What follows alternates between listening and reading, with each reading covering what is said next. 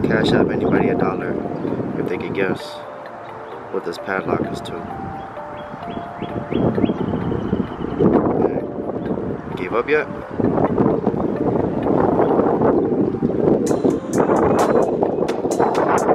Yup. Sold it.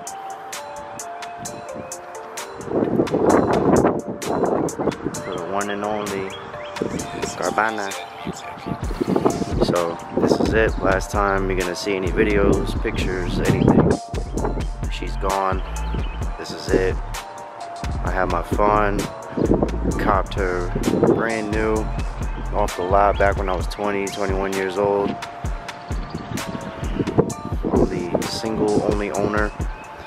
They gave me a good price for it. Literally just under 16K. So when she's out, hopefully we're all gonna be on to better and newer things. So I'm gonna try to pick me up something else soon, but it ain't gonna be nothing crazy, I'll tell you that much. Got a lot going on, so yeah, man. It's over with. Everything gone. Sound system's going with it. Access port is going with it. Wheels, everything gone. You see it rolling around. Just know it was me. Everything done. It's been a good ride since 2018, 2023, 5 years. It's alright though. We're gonna be on to the next.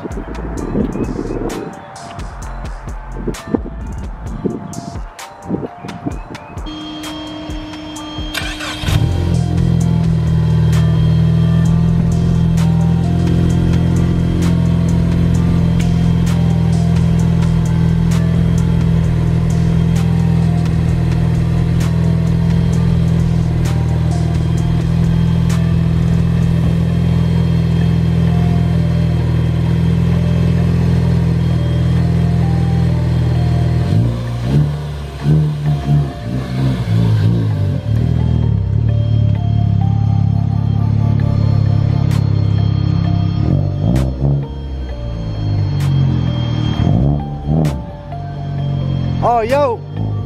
Hold on, wait. I got you. So, pull up. Yeah, I know. You got it?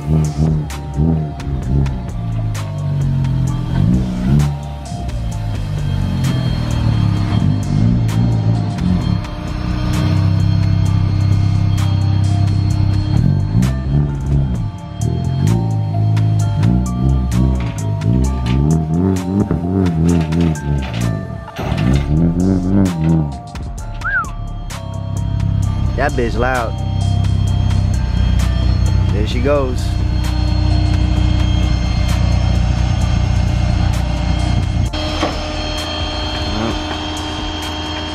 There she goes. Howdy.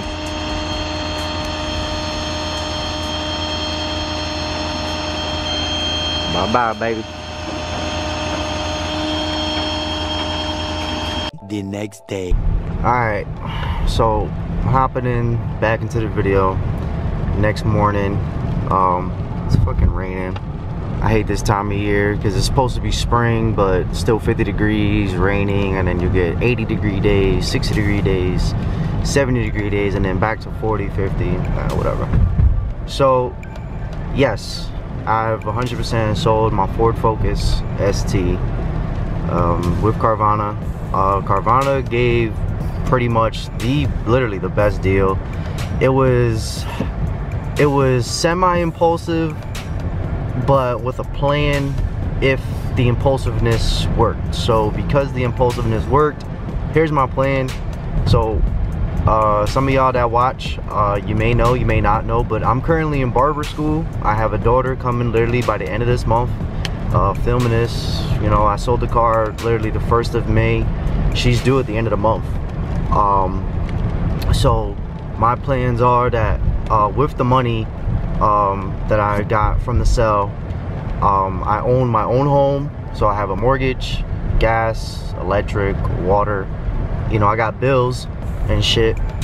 So my plans are that with being in barber school and the sale of the car, all that money is literally gonna go towards my house, all my bills.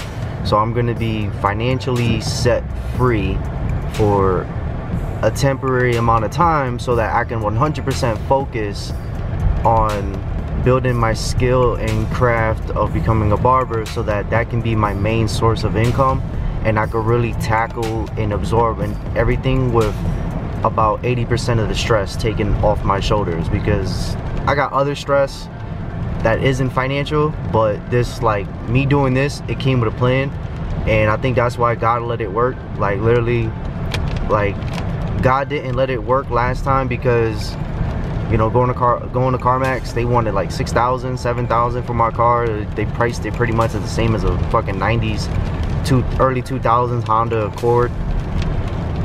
But God let it work this time because I actually have a real plan, and it's not for any BS. It's not for, you know, I'm gonna sit here, take this money, I'm gonna go ball out, I'm gonna go buy phones, sneakers, clothes, chains.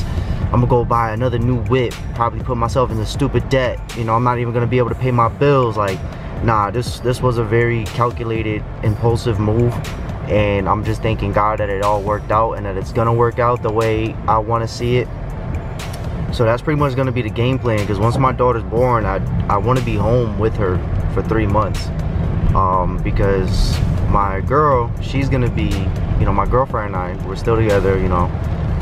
Yes, she's not my fiance, we're not engaged, we're not married, but yes, she is my girlfriend.